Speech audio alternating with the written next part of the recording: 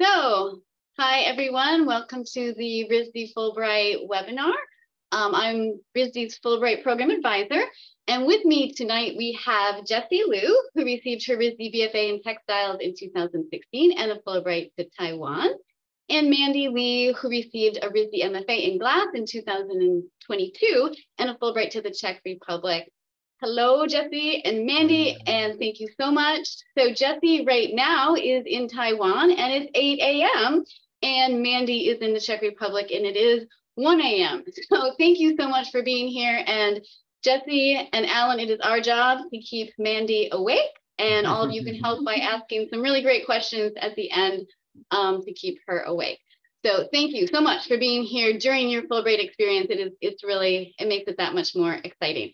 And we also have with us Alan Tracy, our RISD Careers Communication and Program Manager, who is a fantastic RISD Fulbright reviewer, and he's going to be pulling the strings tonight and facilitating the Q&A. So hello, Alan, and you wanted to go over a couple of Zoom things. Sure, thank you, Lisa, and welcome, Jessie and Mandy. So everybody, just a couple of quick housekeeping notes. We've turned the chat off. That's for outgoing. We will send you links to websites and things like that. I've just shared some guidelines for interaction, and the bottom line there is basically we have turned the chat off.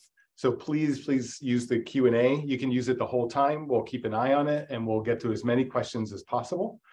But get those out there while they're on your mind, and then you can, we'll cover those once the presentations are over. And one of the biggest things is there's captioning available. So in the bottom of your Zoom bar, you can turn the captioning on if you wish to follow along that way. And, we're all experiencing things differently in the world. There's a lot happening around the world and right here at home. And, we just ask that you be kind in your interactions and questions. And otherwise, that's it. Ready, back over to you, Lisa.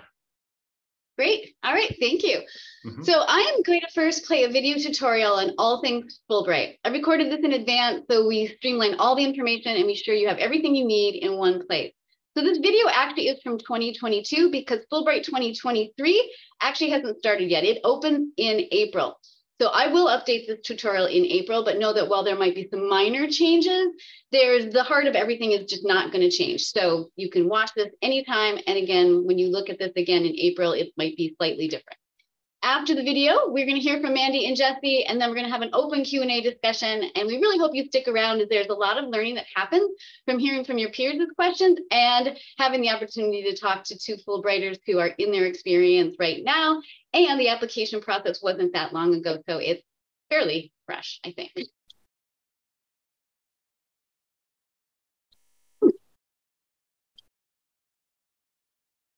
Hi, everyone. Welcome to All Things Fulbright U.S. Student Program for RISD artists and designers. The Fulbright U.S. Student Program provides 6 to 12-month fully funded grants abroad for graduating students and recent graduates to conduct individually designed research projects, enroll in graduate school, or teach English. I'm Lisa Kramer. I'm RISD's Fulbright Program Advisor, or FPA. Fulbright is an intense process. My job is to make it more exciting rather than overwhelming, and to help you understand the process and mission so you learn and grow from each step. I'm here to help you at all stages of the application cycle, pull all the pieces together into a compelling proposal, no matter your discipline or project content. Fulbright is also a long process. To briefly outline the timeline, you will start working on this in the winter or spring, maybe even earlier. Things will intensify during the summer as you pull all the pieces together. You will submit early fall. Then the following spring, you are notified of the decision. Grants begin late summer or fall, a year after you submitted, or even the winter of the next year for some countries. Once you start the application process, the grant is a good year away. So if you are intending to apply this year, great. Consider that you will need to set some time aside for Fulbright between spring through September. If you are interested in next year or the year after, also great. It is never too early to start thinking about a Fulbright grant.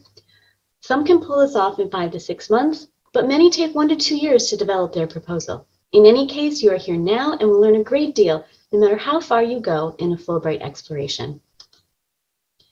So about Fulbright, The mission is to foster mutual understanding between nations, advance knowledge across communities, and improve lives around the world.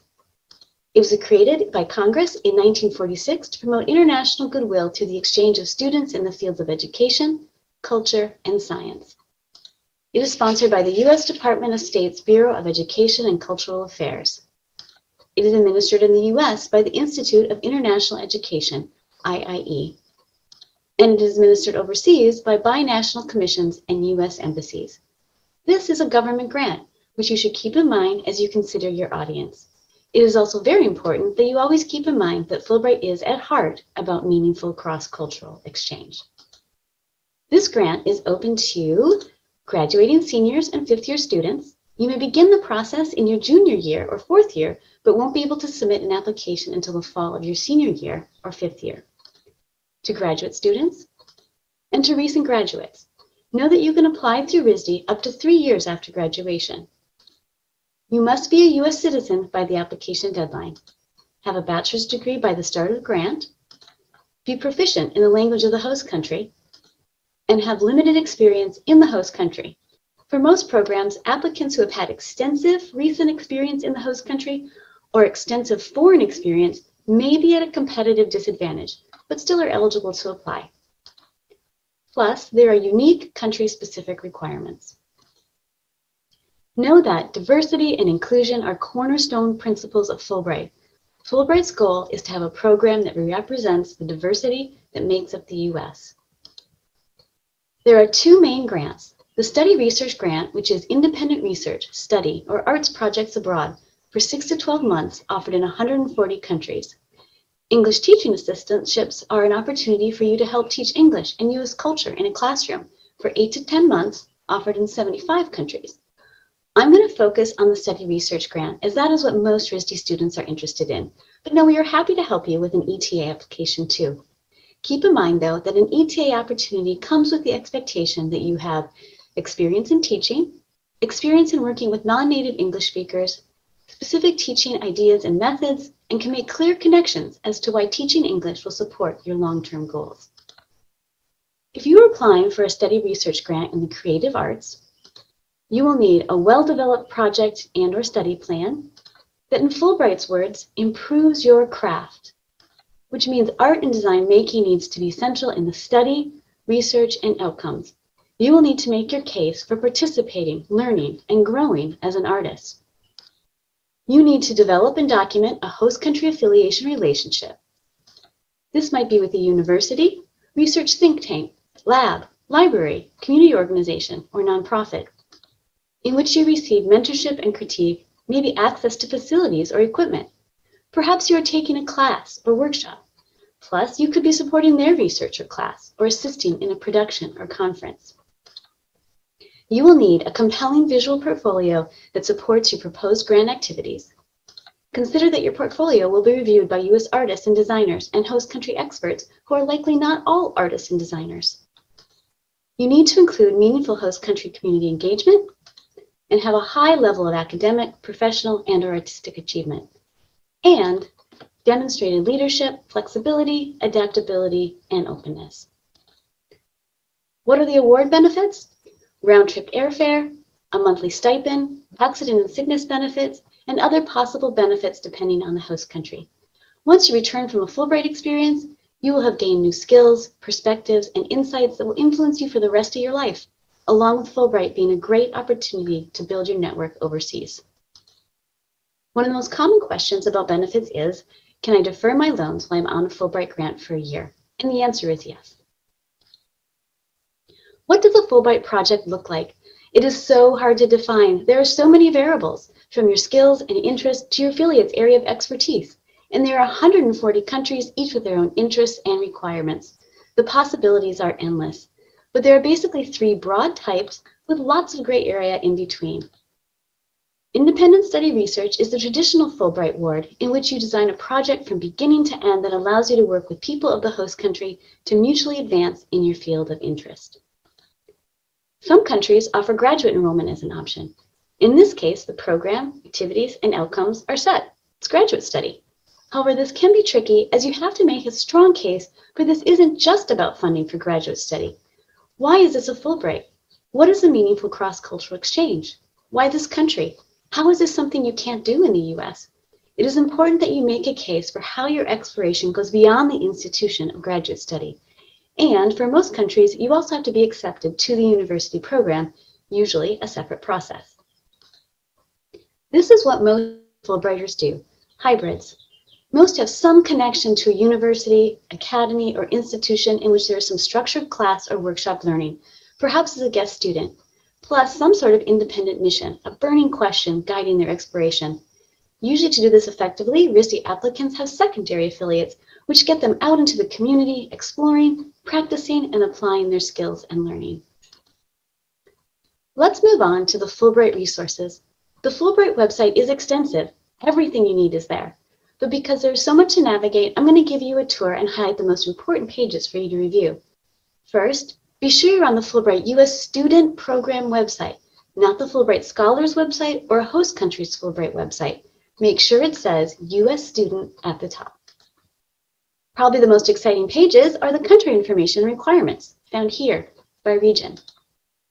For example, let's look at Peru. Here you'll find the award profile and grant length, anything in particular they are looking for in candidates, such as disciplines, area of focus, or degree levels. Of course, you'll want to check out the language requirement right away. Any restrictions or preferences on affiliation will be listed on this page. And you may find a link to the host country website and additional country-specific resources. You may even find an email to an actual human you can reach out to.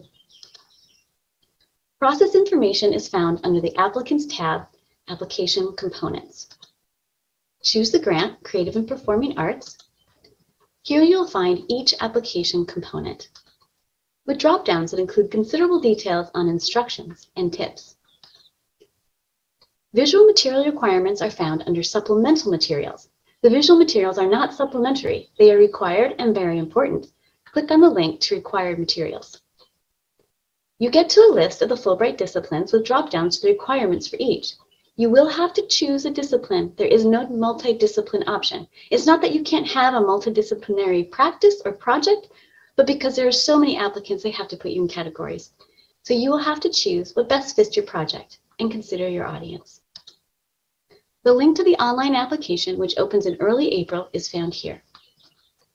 Fulbright offers webinars April through October under the Applicants tab under Information Sessions. These are one-hour sessions in which you will hear from Fulbright experts and hear questions from your peers around the country. It is important that you listen to at least a couple of these. I listen to 10 to 15 every year and learn a little something new each time. It is also important that you hear from Fulbright directly to confirm what I'm telling you and to provide you with new perspectives. If you see one that you're really interested in but miss it, make note. Then go to recorded webinars to listen in. You will also find webinars from previous years here. I am often an applicant's first go-to, but know that Fulbright program officers who work for IIE are there to help you. Sometimes I don't know the country-specific answer. There are 140 countries, so it will be best for you to email or call the program officer directly. Their contact information can be found by going to Contacts in tiny white font at the bottom of the page. Also in tiny white font, at the bottom you'll find a link to a page of interesting statistics. You will find applicants and awards for each country. I did the math here, and in 2020, 2021, 35.7% study research projects were awarded in the Czech Republic and 20% in Denmark. By no means should statistics solely guide your choice. If you are passionate about a country and your project is a great fit for that country, don't look at these statistics. But if you are open, the statistics may help you make a decision. You may want to poke around in the statistics and consider a less competitive country. Obviously, English-speaking countries are the most competitive. The UK is by far the most competitive. If you speak another language, consider how that might be an advantage. And if you speak French, maybe instead of France, which is quite competitive, consider Benin, Morocco, or Burkina Faso. If you don't speak another language, consider a country like Latvia or Norway with no language requirement, or Laos or Malaysia that have more flexible language requirements. Learning some of the language is still important to these countries, but because their language is not commonly taught in the US, they are more flexible. Also in statistics, you will find a link to the top producing institutions. RISD students and alumni do very well in this competition, and RISD is a top producing school in the specialized institution category with 91 awardees who have explored their creative projects in 42 different countries. Under the Alumni tab, you will find a grantee directory with Fulbright alumni across the country in all disciplines. I did a search on sculpture in India, which resulted in 13 Fulbrighters. There's not a lot of information on each Fulbrighter here, but the directory might give you some project idea leads or help you determine the country's interests, and maybe even lead you to someone to contact. Fulbrighters are often happy to talk to applicants about their experience. But when looking for Fulbright artists for inspiration or support, I suggest you start at the RISD Careers website. Scroll down to learn more about Fulbright and then to the RISD Fulbright Showcase.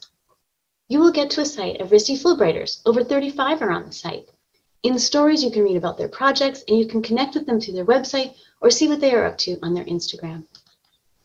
In the Experience Gallery, you can see some great photos of their lives and the people they worked with while on the Fulbright grant. And in the Artwork Gallery, you can see both what they submitted to receive the grant and the results of their projects. This website is a great place to go for inspiration and make connections. But for the nitty-gritty, how does this actually happen for RISD students? Go back to the Fulbright section of the RISD Careers website. There are two very important documents to guide your process: the checklist and deadlines, and getting started. First, though, consider, will you be applying through RISD?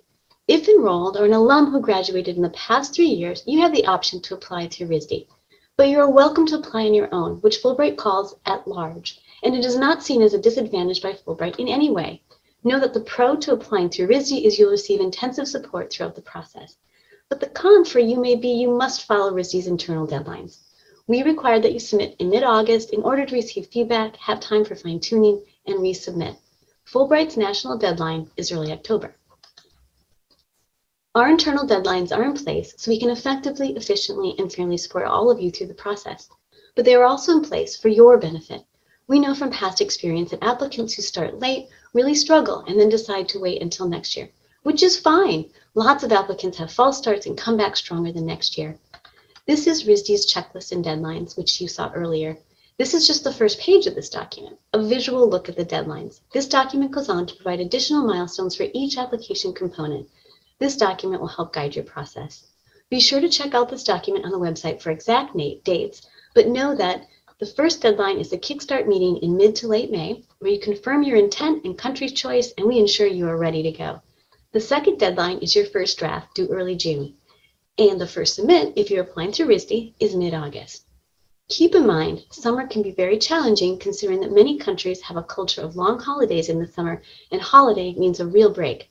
You may find that affiliate contacts are not available, particularly mid-July to early September. And we strongly encourage you to submit documents before the deadlines. This will provide you with earlier reviews, meaning more time to redraft, incorporate feedback, fine-tune, and move on to your next draft or another application component. The second important document is the RISD Getting Started. This is the index page. The first thing you'll notice is that it is really long. But consider that this is a condensed version of everything for RISD artists and designers in one place with guidance based on our experience working with many applicants over the years. This is your resource. Take the time to read it once over and then use it as a reference throughout the process. The RISD Getting Started document walks you through each application component with detailed advice. Plus it has valuable information on how to work with me, what makes you a strong candidate, what makes a competitive proposal. So what are the components? Affiliation. Applicants must find and arrange their affiliations. Countries have specific requirements, but it is usually with a university, a profit, or research think tank. It cannot be with a for-profit company. Applicants must build the relationship and then document the nature of the relationship in a letter. Yes, this can be hard and take time, so start early. Just do it. Don't wait for the perfect draft or project idea. Who your affiliate is, what they can offer, what they like in return, will affect your project ideas and proposals. We want to work with your affiliate to develop your project. There are tips in the Getting Started document to help your search and develop your affiliation. We also have an email outreach template and actual affiliate letters we can review with you during advising appointments. Statement of Grant Purpose. This is a 2-page proposal outlining all the details and purpose of your project. Do consider that less is more. One thoughtful idea will be more effective than many. The purpose statement needs to be a clear and straightforward plan. You need a focused, unique direction to get busy reviewers on board. How do you do this? There are a number of tools to get you started on project development and writing. In the RISD Getting Started document under the application component, Statement of Grant Purpose, you can find these prompts to ensure you hit key content. This is, in a sense, a way to interview yourself. You can use these prompts as headers to help you focus, and then as your drafts develop, you will delete and transition. In fact, I often use them as a checklist when I review your first draft. Personal statement. You have one page to talk about your path. How did you get to this point of applying for a Fulbright? This is where you can be more creative and show some personality. It could be anything, really. It is an introduction to you. Obviously, nothing too personal. Remember, this is a government grant, and it should be directly related to your project. Think of this as a third page in connection to your purpose statement. This is a great place for critical reflection. Fulbright loves critical reflection and seeing that you have an awareness of your arc of growth. What did you try, learn, then realize, and how did that change your perspective, lead you to new questions and next steps? This is also a place for examples and stories rather than a listing like a resume. Deep reflection of one story in your path is better than a list. For both the purpose and personal statement, consider the Getting Started document, the section on what makes a competitive proposal. For each of these green bullets, you will find a detailed description of what Fulbright is looking for. Read this now at the beginning and keep referring back to it as you develop your proposal. In addition, continue asking yourself the two big important questions. First, why this country? Beyond the institution you'll be working with, if you picked up this project for Singapore and moved it to Japan, is it the same thing? How is it unique to Singapore? Second, how will this experience improve your craft? Beyond inspiration or a new place to practice, what skills are you gaining to specifically improve your craft in this particular country? Language forms. Depending on the country, a language self-evaluation and a professional evaluation may be required or recommended. 3 recommendation letters are required. Choose wisely in terms of who will write a meaningful letter and who will be timely. At the applicant stage, unofficial transcripts are required, so you will need to collect these documents, scan them neatly, and upload them into the application. The online application is really long and includes 5 to 6 additional essays. Start this early. This is not a last-minute thing, and be neat and consistent in both content and in formatting. You want to have a strong application package from beginning to end.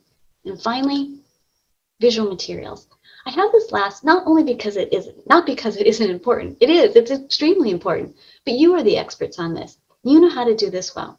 I highly recommend you check out the Fulbright Arts Portfolio webinar found on Fulbright's recorded webinars page.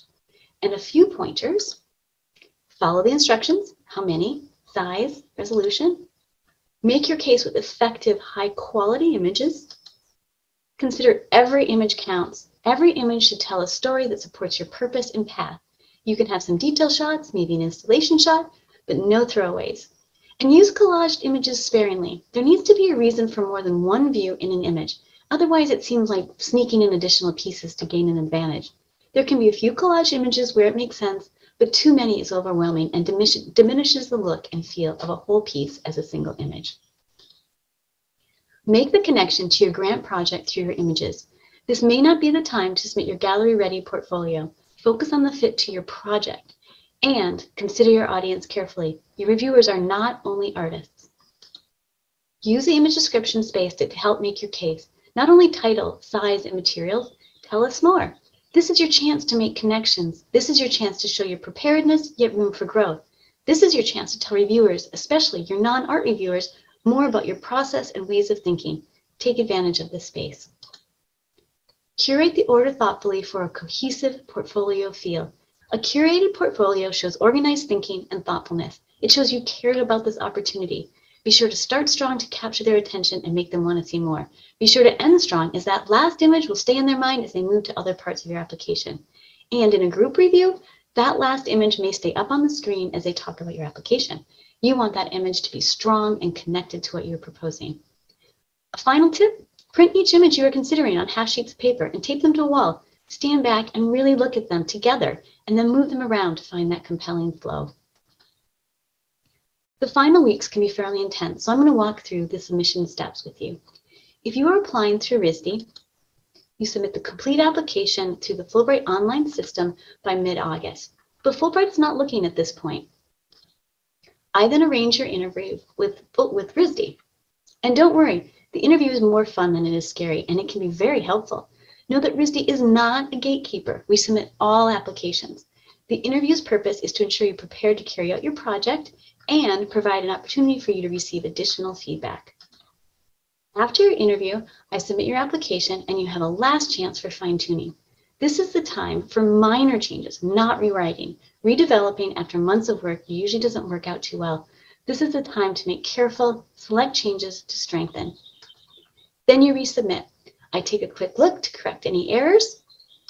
I then hit my submit button to Fulbright and it is done. Art applications are first reviewed by U.S. experts by discipline, and semifinalist decisions are announced in January. Semifinalist applications then go to the host countries for review. And then host countries make their decisions. Both governments approve, and finalists are announced anytime between February and June, usually in March or April. I've given you a lot of information and resources, but how do you get started? Grant writing is just as much about organization skills as it is project development. Develop organizational tools based on your style to keep track of your research, drafts, and affiliate outreach, and set personal milestones to help you meet the deadlines. Review the country summary pages, which is really exciting and is important to find out early on if there are restrictions, preferences, or special requirements. Start drafting your purpose and personal statements early. The first draft, that commitment in writing and the feedback you receive, this is when things really take off. Find help. Ask for help. This is a complicated grant. Find people who will support your application process. Meet with me, but not only me. I'm only one voice in this process. Find someone in your discipline to guide your research and content. Find someone to give you feedback on your image choices. Get a professor on board. Maybe you can even send them a draft or two during the summer. Reach out to the RISD Center for Arts and Language. They are an excellent resource for brainstorming or fine-tuning your proposal. Talk to RISD Global about where RISD might have connections in your host country. A word of advice on getting help. Get advice early on in the process rather than so much at the end. At the beginning, all voices are important. At the end, your voice is important. Last-minute advice can be dangerous as it really can throw you off. Everyone will see something a little different. Well-intentioned advice can send you down a rabbit hole after months of hard work, and it is really hard to recover from that. One more resource for you. On the RISD Fulbright page, scroll down to Tips from a RISD Fulbrighter. Click on Learn More, and you will go to a document full of excellent insights and tips from RISD Fulbrighter to Brazil, Gail Foreman. I want to leave you with a reminder of the first deadlines. Schedule your Kickstart meeting to take place by mid-May. You can make an appointment with me on the RISD Careers website. At some point, depending on the applicant pool, I'm only open for appointments with those applying this year, but RISD Career Advisors Jason and Scott will continue taking appointments for those interested in a future Fulbright application. First drafts are due early June. This is a draft, and there will be many more, but it should be a serious, thoughtful draft, not an outline, not bullets, and in the correct format and page numbers, and proof for typos and grammar errors. You don't have to have all the answers for the first draft. Start pretending and imagining. The more thoughtful your drafts are, the deeper I can go in my review to provide feedback that will help you take it to the next level. Be sure to check the checklines and deadlines document on the RISD Fulbright webpage for the exact dates. And finally, I want to emphasize what an amazing experience Fulbright is. This is an extremely competitive grant. It is important that you embark on this journey understanding that the process itself is an invaluable experience, from the research to developing relationships overseas, to writing, to submitting. A Fulbright proposal is a lot of work, maybe the most intense proposal you will ever write. After a Fulbright application, all other grants will seem easy. And know that it will not be a waste of time. I look forward to working with you. Thank you, everyone. Great. Awesome. So just a few Fulbright updates before we hear from Jesse and Mandy. First, some really exciting news. We have 8 RISD semifinalists this year. They are now waiting to hear from their host countries' final decisions. So it's a lot of waiting right now.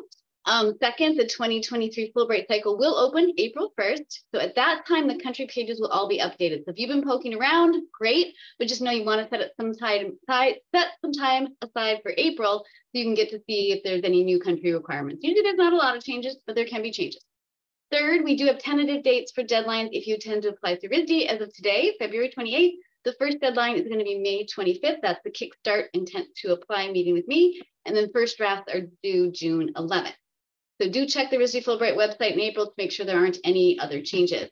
So we are going to hear from Mandy and Jesse next. And Jesse won or lost the coin toss, I'm not sure. I'm going to turn this over to Jesse. You can share your screen and tell us about your project. Cool. Thank you all for having me. Let me just pull up my presentation. And you can all see that. I will assume that that's a good to go. All right, so just as a brief introduction to myself, I got a BFA from RISD in textiles design back in 2016. And my work in the textiles department was always focused on materiality and structure, specifically in knitted and woven constructions. So as far as my career trajectory, this carried me through this sort of thought process and interest in structure and material carried me through several years in industry.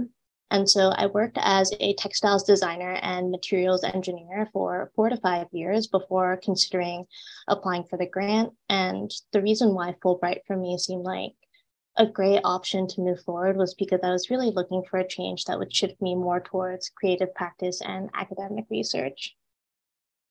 And so to talk a little bit about my Fulbright application process, I want to start with a little analogy that I actually heard here while I was in Taiwan.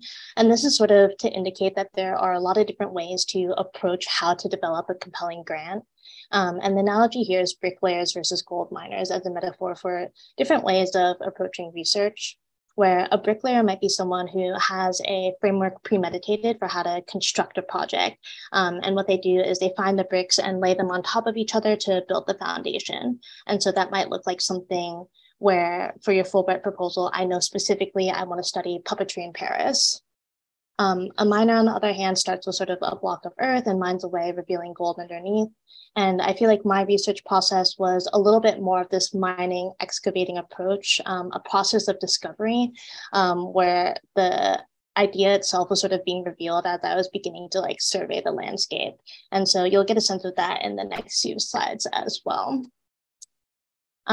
So the starting point for this project for me was that I had actually gone to Taiwan once before back in 2019. And this trip illuminated the presence of art, design, craft in Taiwan.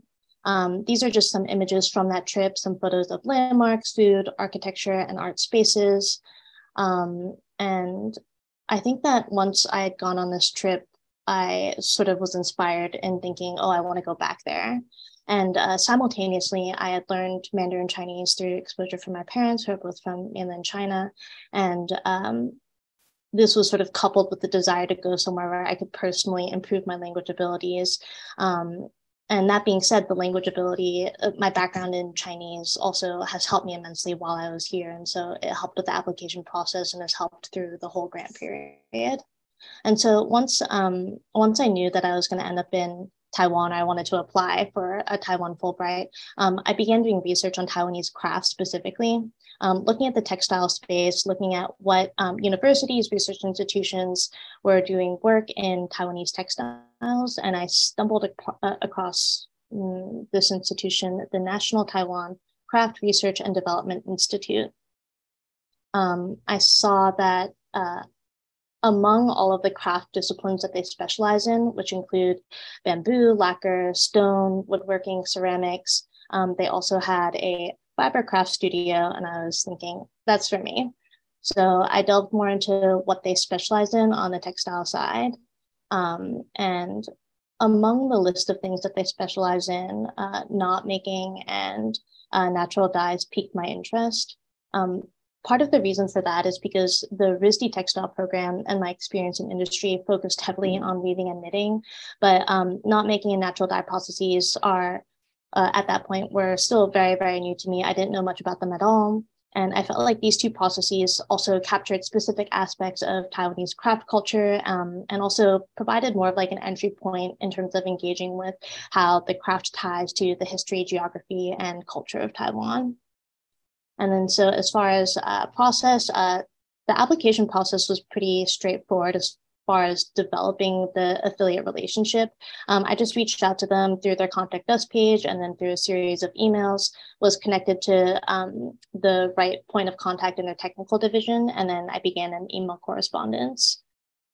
One thing to note is that a really important part of developing my affiliate relationship was through communicating through visual means, because there was a language barrier in terms of engaging. We were talking mostly in English, but I was mostly making these like inspiration decks, creating visual references so that they could really get a sense of what I was interested in doing.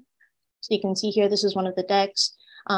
This was sort of beginning to develop the sort of visual language, the formal structural material qualities that I was interested in exploring. And then lastly, sort of like what the final outcome might look like. The idea being that there might be like an installation where I'd be hanging textiles and sculptures in space. And then once I was communicating with them through these slides, they were able to give me really concrete feedback as well. And so these are just quotes from our email correspondence, but things like feedback on, like what would be specific project execution goals and outcomes. And so this led me to creating like more explicit learning goals, more explicit definitions around what the installation might look like. Things like facilitating communication. So they were corresponding with me on like, is it better to communicate via email? We can also set up video conferences. Let us know what works best for you.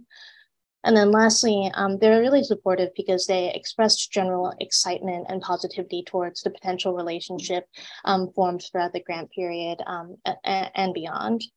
So the host was really like a very supportive point of contact throughout the whole application period. And then another thing to note too was that I actually applied twice to the grant. And the first time I applied, I was selected as an alternate or waitlisted. So I applied again, and during that whole period, which was a pretty long period, having applied twice, the host was just really, really supportive and encouraging. So then coming to my actual project in Taiwan, my project was called Tying the Friendship Knot because it's a project about knot tying. And to speak a little bit about, again, that approach to materiality and structure, this is some work that I was doing prior to the grant. And so like these are some textiles that I developed. From a material standpoint. There are these materials that have luster and sheen. And then from a structural standpoint, this is a plain weave textile. It's inherently three-dimensional in structure, but because it's three-dimensional, it enables this sort of like iridescent effect where as you change the angle of view, the color also shifts in the textile. So the images on the top are the same textile, just photographed from two different angles. And so I was like really interested in this sort of like interaction with light, this interaction with structure and material. And so that was a lot of the sort of same thinking that I was beginning to apply towards my project in Taiwan. And so these were some of the first experiments that I was working with. These were some knots that I was making. And at this point, I was just using any material that I could find. I was beginning to sort of learn more about traditional materials in the craft space, such as rami, jute, bamboo. But I was also just going to the hardware store. And this is something that I found at the hardware store. And then simultaneously, I was also taking photos like all throughout my experience, just walking around. And I became interested in this idea of a net, both as a textile construction, but also as a metaphor for something that both contains and entraps, as well as functions as a medium of porosity, allowing light, air, and water to pass through. And so a lot of the images that I was capturing sort of either address the formal or metaphorical aspects of that. And that shifted the direction of my project a bit. It broadened the scope to include not just knot tying, but also weaving. And I felt like weaving was also a way in which I could use my background and expertise to help support my affiliate, because a lot of the time that I spent on the loom, I was also able to do demos on how does weaving work, how do these structures get made for classes and workshops that were happening concurrently with my project. And then a lot of the things in my initial proposal still held. So while I was focusing on like weaving, interlacing, knotting, I was also looking at the sort of like natural dyes, looking at the relationship between the the stuff of the material and their like natural origins. So looking at sort of the ways in which indigo plant species grow in Taiwan and how that pertains to the color that is produced in the fibers. And then simultaneously also exploring different types of novel materials. So these sort of like plastic cords were ones that I also felt like were very unique to Taiwan. They really have this like sense of ubiquity in the Taiwanese landscape, the visual landscape. And so you see this all throughout the city, even in the countryside, you see this plastic material. And so this idea of like materiality combined with structure was something that was like always sort of a recurring theme in my work. And then even throughout the grant period, I was communicating through visual references. So I was doing a lot of diagramming and drawing just to communicate my intention, my exhibition goals. And then I recently installed this exhibition, and this was actually installed just last week. So I was pretty busy just doing lighting and doing all this hanging hardware. But I think that in communicating with the affiliate on my goals throughout the process, they were able to sort of like have confidence that I was able to execute on this. And then right now it's March 1st. So something about my application was that it was also divided into two parts. The first was primarily focused on this exhibition, and the second, which is sort of the next 3 to 4 months, were left more open-ended in my proposal. So that's something that I actually felt was interesting in my application process too, this idea of like, is it okay to leave something more open-ended? But that sort of time, like what the next sort of coming months will look like for me, was actually something that my affiliate really helped me make more concrete, because they were also beginning to connect me with other universities and companies to develop new projects. And so that's something that I'm beginning to do research and development on now. And so in the last few minutes, I want to just talk briefly about my life in Taiwan. I really appreciate sort of the community engagement that my affiliate has. They function as a craft research institute, but they are also really invested in bringing Taiwanese craft to the youth. And so these are some activities that they have ongoing throughout my time there, but also this is part of the programming that they try to arrange every year. This is the workspace that I have. This is the weaving room, and there are many different types of looms that I had access to. And then lastly, I've been able to travel a bit. I've been able to explore sort of the beautiful landscapes that exist in Taiwan. And so that's been really, really wonderful. And that's all I have. Thank you. Thank you. Oh, wow. It's really fun to see. I haven't seen your work from the end of you, well, in mid-experience now. So it's really fun to see that exhibition and everything in your work there. So great. Jesse and I have been worked for what, 4 years? So yeah, it's really exciting. Great. So thank you. So we are going to turn it over to Mandy now, and then we'll do some questions. So don't leave yet, Jesse, for your day. I know it's only almost 9 o'clock in the morning, but I'll turn it over to you now, Mandy. Hello, everyone. I'm just going to share my screen.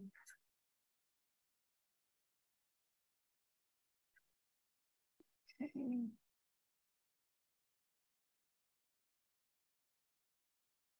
Okay. So I am Mandy Lee. I graduated from the glass department, MFA in glass last June. So I'm going to talk about my project, Czech Glass 1948 to 1989 to now. So I wanted to start out with these two images. These sculptures are by Yaroslava Brichtova and Stanislav Lubensky. And I have to say that they are these sculptors were my gateway into Czech glass and my interest. I saw these about 10 years ago, but my gateway into sort of wanting to be working in this specific country. So some things that I was really intrigued by these sculptures were they are monumental in size. They have a really interesting history in that these sculptors operated mostly through the communist era. And I was really curious to see how glassmaking, in terms of how it was thought about, the technologies that were used, how that kind of shifted from that period post 1989 to now. So this kind of really began with a question, and also being an architect, the scale was something that was really intriguing to me. And I think, having lived my entire life in the US, I also really thought that it would be important to kind of study and research these questions in context. And while the political situation is very different now, just being in the place would be really interesting. So I wanted to talk a little bit about my experience with the application process in general. So I started looking at this grant about 2019, when I was a first year graduate student, and ended up not applying until 2021. So headed into my final year at school. And what I wanted to talk about a little bit, I guess one thing that I wanted to say is that I think this whole process, like, I did not come into starting the application process having a super clear idea of what I wanted to do in Czech Republic. Like, I knew I was really interested in this idea of like the technology, the evolution of response to political histories, but that sort of crystallized throughout the entire process of writing the grant. So don't let that be discouraging if you feel like, you're interested, but you're not quite sure what it might be. And I wanted in particular to touch on host country affiliation, because I feel like that can be a little tricky. And I'm sure you asked, it was really great hearing Jesse's experience with that. And I know a lot of people that I've talked to have had really different experiences of how they approach that as well. So something that I found really helpful was working with faculty at RISD. So one of my professors I knew is a fellow Czech glass enthusiast, and she was really helpful. She knew many artists that have been working there, or I guess working here, that she was able to sort of direct me towards. And I was able to kind of, research some of their work and learn about their approaches. And so around mid-June, I think I started to, so I don't know if you can see my mouse, but middle of June, I was able to start making those connections, just emailing, kind of knowing that I had a lot of time in the grant to kind of figure some things out. So it was nice to connect with them, or my current affiliate, to sort of piece together the project. And Jesse, it was interesting to hear how that process also, crystallized things for you as well.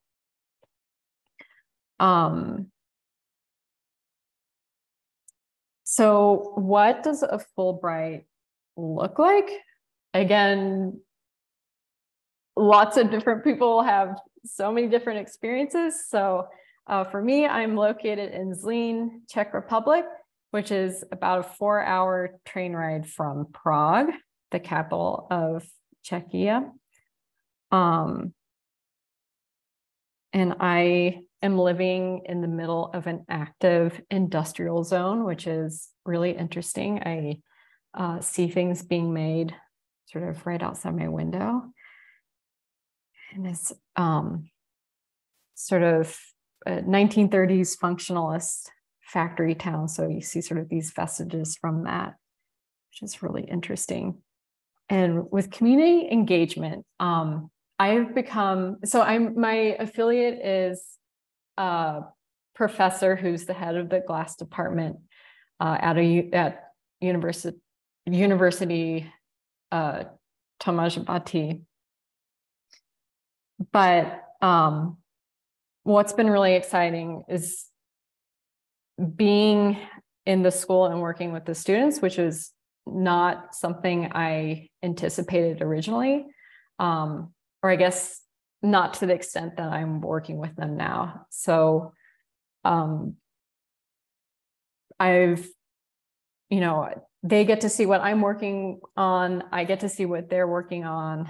And so we sort of have this working weekly crit, which is really exciting. And I'm doing a project with some of them now. And this is one of their gallery exhibitions, some of their work. That glass is made with uranium, which is kind of exciting and terrifying. I also wanted to mention that I found the international students group a really great resource to meet a lot of different people from around the world, which has been really interesting and exciting. But also the group has been really helpful in kind of connecting me with language, I guess language classes and language resources. My country did not, Czech Republic did not have a language requirement, but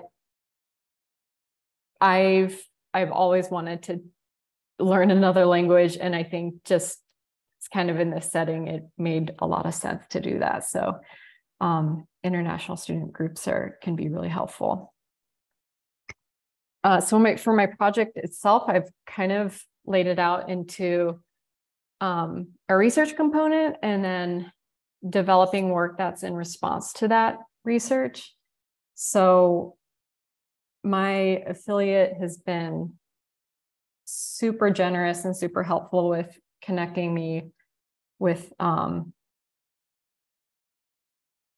different curators at fine arts galleries, at fine arts and applied arts museums.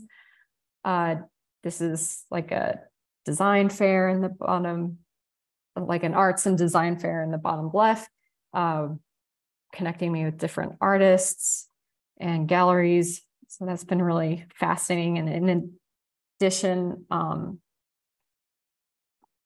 being able to visit different factories of different scales, so different scales of production, some more arts leaning, some more product oriented.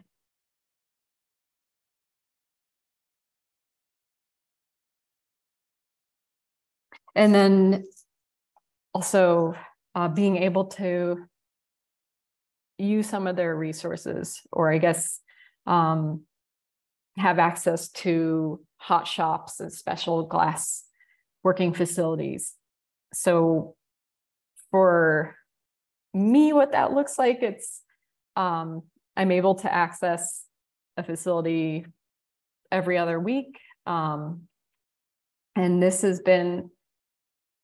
experience has kind of opened up my work in a way that I had not anticipated, and in really the best way.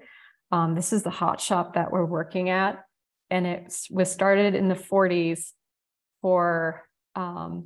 to train students to work in the factories, some of which don't exist anymore. So that's been really interesting to kind of learn that history in the context of some of the political and technical histories that I'm also really interested in. There's some of the things that we do there. They were a lighting factory, so there's these amazing repositories of light fixtures from the 1800s through 2003 when it closed down. And they also have a collection of these steel molds, which are just amazing. And again, like mostly from the 1800s, to some middle 1900s. And some of these have really interesting histories, like this flame is rumored to possibly been used to make lighting for the Titanic. So I've kind of been finding ways to incorporate these into my own art practice and kind of thinking of these as like sculptural units and kind of doing some experiments with that. I think just in terms of time, I will just scrub through this video. Do it like, woo, okay. And some tests.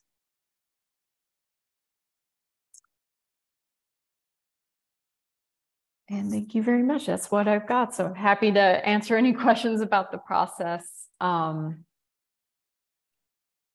that may have come up. Thank you. Both of you are like just so fun seeing the photos of your experience, what's happening, where your work is going. Yeah, it's really, really super cool. Thank you so much for putting those slides together and showing us a little of your life and what it's like. Thank you. So maybe I'll start off with some questions. All right, I'm gonna just start out. So I have one question for each of you. So Jesse, one of the things that I know when we were working on your application, so Fulbright is really looking for like, why this country specifically? So if you pick this project up in Taiwan and you move it to Japan, is it the same project? And obviously knots are in other places. How did you make this Taiwan specific? Yeah, one thing to note is my internet connection is like a little bit unstable right now. So I will try to answer your question. Hopefully it will be cohesive. Okay. You are correct. You are correct in noting that like decorative knot traditions are present in a lot of different parts of East Asia. So a lot of decorative knotting actually is China, but it's also in parts of Korea, parts of Japan, and of course in Taiwan. And so one aspect that I was really interested in is not just the sort of like formal structure of the knots, but the way that the materials that compose the knots are relevant. And so in all of these different places, the material, the stuff that makes the knots is different. In Japan, they use a lot more paper materials, a lot more natural materials. In Korea, there's a lot more emphasis on traditional colors because they'll be part of like the costumes and the ceremonial garments that they make. And in Taiwan, I think there's a really close tie to the landscape. Taiwan is a subtropical island, so there's a huge diversity of flora and fauna. And so the materials that become those knots are also reflective of that. So they also are using a lot more natural materials, natural dyes in terms of these forms. And so that was something that really sort of consolidated Taiwan as being like an important place for me to do the work. And if I recall, I mean, you have 2 pages to write the purpose statement. You have to really show your research in a very, very short space that you know what you're doing, and you can't talk about all these differences, but you have to really make that case really fast. So thank you. And my question for Mandy is, I recall at some point there was sort of the industrial places, there's fine arts places, there was more of like a production kind of commercial. There's lots of places that I remember at one point we're like, oh my God, there's all these places, like a reviewer can't even get their head around all these places, and you had to really manage that scope. How did you decide and just get this down to something that your reviewers could get their heads around? One of the things that I think really helped was, I don't remember what stage we talked about it, but kind of having part of the proposal being kind of baking things down. So working through that with my affiliate and identifying places to go to, so that at that beginning stage, it wasn't overwhelming. And I think sometimes, I mean, you're doing different things, more things than both of you thought you would be doing. And it can't fit in the 2 pages. It just can't. And so you have to just know that it'll happen. Lots of different things are going to happen when you're there, but somehow you have to get everybody on board in 2 pages. So that leads me to a question for both of you. So what have you found, we'll start with Jessie. What have you found to be the most surprising?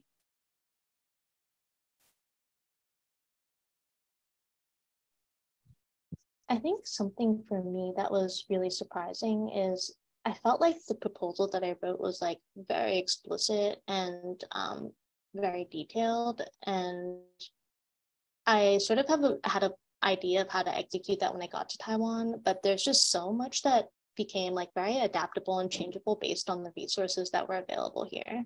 So for example, I met a woman who worked at the Craft Research Institute, and she was an expert in indigo dye. And while I had initially thought, oh, most of the technique development that I'm going to be doing is around knot tying, I actually spent a lot more time researching indigo because it was just so interesting and she was so knowledgeable that I didn't want to have a rigid framework for saying like, oh, despite this wealth of expertise over here, I'm going to just focus on the thing that I promised I would. It really is just, it was surprising how much unveiled itself to me once I actually got here. So, and it's been a great surprise, a very pleasant surprise, but that was very surprising. Great, thank you. Mandy? I think for me, I'm surprised at just how generous people have been with wanting to share knowledge in really different ways that I expected to, because sometimes there's a pretty big language barrier. And so a lot of that knowledge that is shared isn't always verbal. Which has been really interesting. Some of it's like through, sometimes we, do Google Translate, or there's someone physically that can kind of be like a language conduit, Czech to English, English to Czech. But some of the ways that I've learned to communicate, I think has been really interesting. But you still share ideas, which is, I don't know, kind of magical. Yeah, it's hard to imagine. I mean, almost like both, as you're thinking about this on paper, it is so different when it's in person with real people and day to day. I mean, you live there. You're not paper. Great. So we do have some questions. Yeah, you want to, Alan? Yeah, should I hop in here with a few? Yeah. So pardon me, for Jessie and Mandy, Joe Kim asks, how much support did you receive once you're there? So if you're seeking related classes at a university or looking for peers or just any other technical aspects, does anybody check in, or does anyone guide or check in with you during your time there? Or is it basically, you're on your own?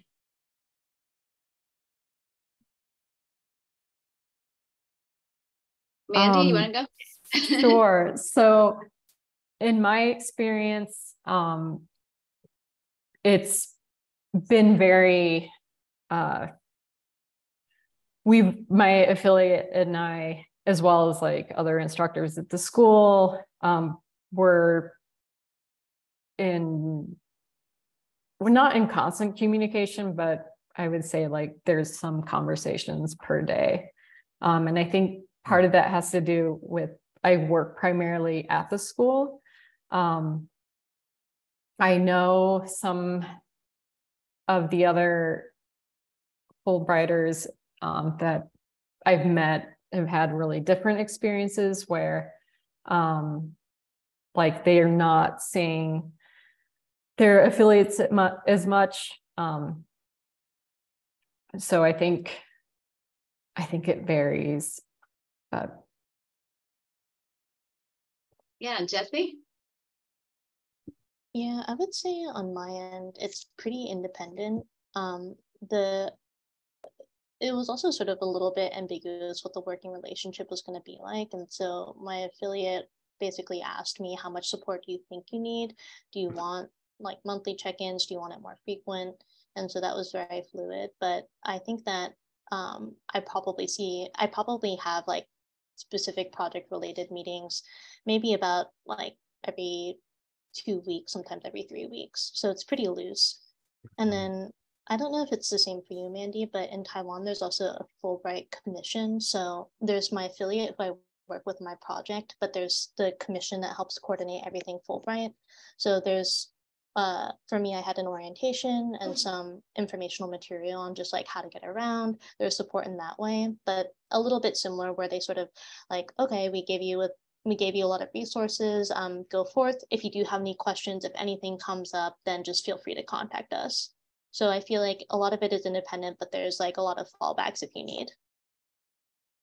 Super, thank Mandy, you. Does the Czech Republic have a commission that is active too? They do. Yeah, we had an orientation that was for several days at the beginning, and we just had a mid-year conference where we all the scholars and students and ETAs sort of shared their work, which is great. And then we'll have something at the end. And they kind of check in with us. Like the Czech Fulbright Commission has kind of been pretty communicative. Right. I think the overall answer, when you're looking at 140 plus countries is, it depends. It's going to depend on the country, the Fulbright Commission, the culture, the resources, all kinds of things. As you might imagine, we have one of our Fulbrighters who is in Turkey right now. And so there's a very different situation happening there and kind of a big shift. So yeah, I think things happen in the world, but there is usually a Fulbright Commission, and then there is your affiliate. So you have those kind of two supports. As we're talking about that interaction with the organizations that are there to help you, I'm going to skip around a little bit because Kevin asks, are you connecting with other Fulbrighters in the country while you're there? If so, was it only at the beginning, like when you got your orientation and things like that, or, as it continued through the experience? Jessie, if you don't mind. Sure. Yeah, I would say that the orientation was a place where I met a lot of the other research fellows and scholars, and the way that we've been able to stay in contact is just we have like a messaging thread, and then people will post on there some research related stuff, but also just like, oh, like what foods are you enjoying, like 7-Eleven is like just everywhere in Taiwan, so like what's your favorite 7-Eleven snack, like what do you think about like the milk-based garlic bread, things like that. So I would say it's like a pretty good community. But then there's also like people that you meet outside of Fulbright, and that's great too. So a good balance. Super. Thank you. And Mandy. Yeah, we also have a group chat for the Fulbrighters, and it's similar, like, what are good places to go. I also found it really helpful. We started talking before, I guess we had like a meeting in April, all of the Fulbright students, scholars, and ETAs. And we were able to start a group chat then, which was really helpful with just discussing the leasing situation. So renting apartments, which is a little bit different here than what I was used to, and getting things set up like banking, cell phones, etc. So just like stuff. Yeah. Life, right? Yeah, great. Thank you. So Maxwell asks, well, for one, Maxwell, thanks you both for your presentations. And the question is, did you plan for or facilitate any community engagement outside of your institution? And I'm just going to jump in. Please. Sorry, before you answer that, just remind people that you have your project, you have your personal statement, but there also is a piece of this where you actually just can talk about how you're going to engage in the community, not, bigger and broader and not just about your art and design or your project or your affiliate. There's actually space in the application. So it is really important to Fulbright to know that you are not, if you were a scientist, that you're not just going straight into the lab and you're never leaving your lab, kind of as a very basic example. So it is really important to Fulbright, and there's a place in the application. But yes, now please answer. Mandy, you can go first. Thank you for that, Lisa. Yeah, I did have a completely different community engagement plan that didn't necessarily pan out yet. I've become a lot more engaged with the students than I had anticipated, but in a good way. So, but yeah, things change, right? Yeah. Yeah, I think on my end, my community engagement was like very specific in my proposal, because I had this sort of supporting idea that textiles would be like a platform for tactility or non-visual, non-auditory modes of engaging with aesthetic experience. And so something that I'm doing that is like pretty independent of my current affiliate is I'm reaching out to people who are engaged with like the low vision, blind and deafblind communities in Taiwan. And that's more organic. It's like less sort of formalized under my project proposal, but it's more just like reaching out, talking with them, seeing what exists here as a form of support network. And then like the second part of my project is looking more at like, how do you make these textiles that sort of like service that mode of engagement? So that is more informal, but it is something that happened outside of my affiliate. And I mentioned that in my proposal as well. Super. I think part of the reason that Fulbright has this question is that, they don't get to interview you. Some countries interview you, but it's a very short, brief interview, and it's more project related, but they don't get to really talk to you. So they want to try to picture what you're going to do, like what else you're going to do. And so the question is there just, so it might not actually be that you end up doing it, or you kind of doing it on the side, or it happens later, whatever it is, but they're just trying to see how you might just be a human in the community that you're in. So Anne Marie is asking about budget. So shifting gears a little bit, do you have to plan a detailed budget as part of your proposal? Is that a big part of it? I can give you a short answer, and then I don't know if you two want to add about how this is all working. But the short answer is no. There's no budget. Obviously, you want to be submitting something that's feasible. You wouldn't want to include a lot of big expensive supplies or equipment, but there is no budget. Fulbright gives you a monthly stipend, depending on the country. So yeah. Do you two want to? And can we add also, forgive me, Lisa, can we add, is this monthly stipend covering everything too? So if you don't mind adding that to it. Jesse, you can go.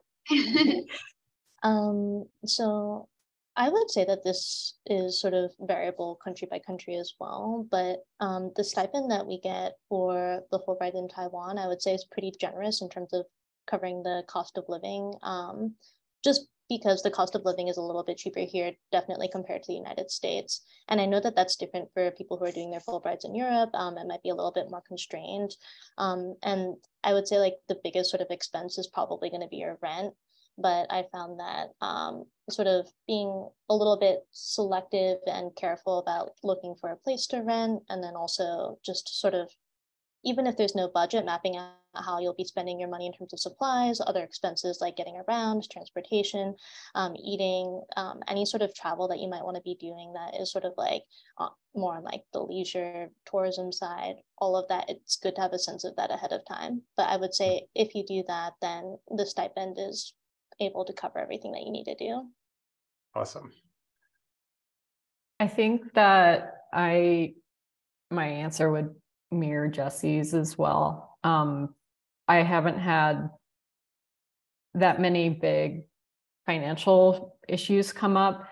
One thing that I think did help, because the work that I do requires special equipment, was just seeing with my affiliate like what I would be able to access, if anything. And he's been really generous with helping me access certain equipment and some equipment that the students work with as well. So there's certainly a lot of out-of-pocket expenses, but I'd say that the stipend was generous. But it is taxed. So, and I think that I'm not sure if that's country to country, but it's just something to keep in mind. Yeah, that's Thank great you. to know, actually. Thank you for the extra tip there, for sure. I didn't budget for that initially, so now I am. Lessons learned, right? Yeah. So are you both still good time-wise? Should we just take a couple of more questions, maybe 3? So I'm saying 3, there's actually 2 in the chat and I have 1. So, Anne-Marie, if I'm saying your name properly, forgive me if I'm not, also wishes to know, is there a specific format that your final research has to come in? So could you write a book, or can you make a series of painting, for example? Where's the flexibility level there? And Mandy, if you'd like to start us off. Sure. So I think there's a lot of flexibility. For me, I proposed exhibiting the work in some way. I didn't outline necessarily like what that would look like or how that will be. But I think my deliverables were mainly doing research and then having a body of work that responded to that and being able to share that. Yeah, thank you. And Jessie? On my end, very much the same. I think it is very open-ended, and something, I guess, as part of context is, I would say that for Taiwan, the number of arts grants are very few compared to the number of other sort of like research study grants. And so everyone else here, aside from someone who's doing music composition, is a PhD researcher finishing 1 year of their dissertation. So the deliverable there is like very explicit and straightforward. And I think the Fulbright Commission, who is going to be reviewing the application, is really familiar with that kind of outcome. So I think like just coming from the arts background, it can be super open-ended. Mine was also an exhibition and sort of like an artist talk, but just being explicit and sort of describing what that might look like for an audience that is more used to just seeing like research papers, I think is really useful. But that being said, I think super open-ended. I know someone actually who did write a book during their proposal or part of a book. So cool. And I'll just add that. Oh, sorry. Go ahead. Go ahead, Ellen. Well, sorry, Lisa. I'm just being inspired to like wonder, and you don't even have to answer this question. Like, how do you decide what to bring home or ship home? Because like I'm thinking about Mandy and glass versus what Jessie's working on, and like that, maybe that's something that you have to like consider on the front end, because like that could turn into a very unexpected expense that you're both inspiring this thought. So and sorry, Lisa, I didn't mean to take that. No. Yeah, I don't know if either one you want to respond to that, or are you just hoping not, I don't want to think about that yet. Yeah, sorry. Yeah. My work has grown in scope and weight. So yeah, it's probably a good thing to consider beforehand. Try not to think about it, right? Yeah. There's like currently in our chat thread actually a conversation about what's the cheapest way to ship things back. Yeah. And I definitely have acquired among sort of like my art materials, the things that I've made, a bunch of books that people have given me, resources. So I haven't crossed that bridge yet, but it is going to be something I'll have to factor in. Yeah, for sure. No, I'm glad that you inspired that thought. So I'm curious. So Mandy, I have a specific example for you. I'm wondering if you got to see these glass pieces that you were inspired by, and then Jessie, like your location or locations, have you been able to dig into any collections that you would have never gotten a chance to see had you not been able to get to this Fulbright, achieve this Fulbright award?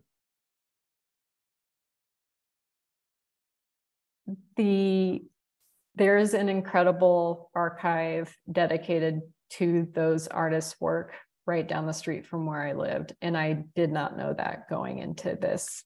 Wow. So that's been really incredible. They have the original molds. They have some, yeah, it's pretty crazy. And then up north, there's the factory the studio that produced the work. So I haven't been there yet, but that's on the plan. Incredible. Cool. Yeah, awesome. And Jesse? Yeah, I would say the same. Like the wealth of resources here is just incredible. And I think part of that is like library collections, like collections of past exhibitions, like physical samples of materials.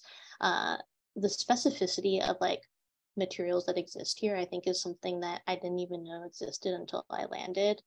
And then I would say also just like there's a lot of information that's like contained in like the muscle memory of the craft. Like in learning indigo dye, there's like this way that you like pull on the fibers to like allow more air to penetrate, because indigo is like a process of fermentation and oxidation. And those are things that like you'll never find on the internet. You won't find in a YouTube video. You won't find in a textbook, especially not one written in English. Yeah. And so, yeah, it's just been so incredible being here.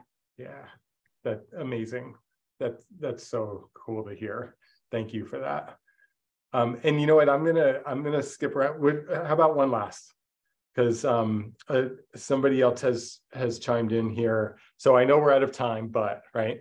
Would love to hear how Mandy's work / scope has changed since you started. Also, like, should we connect? Like, should this person try and connect with you online? You know, to try and handle that. And that definitely goes over to Jesse too. Like I heard a little bit about the shifting in project and process. So should we talk about that a little bit, and then maybe people can reach out if they wish to get more information? Yeah, definitely. Okay? Maybe we'll close there. Yeah.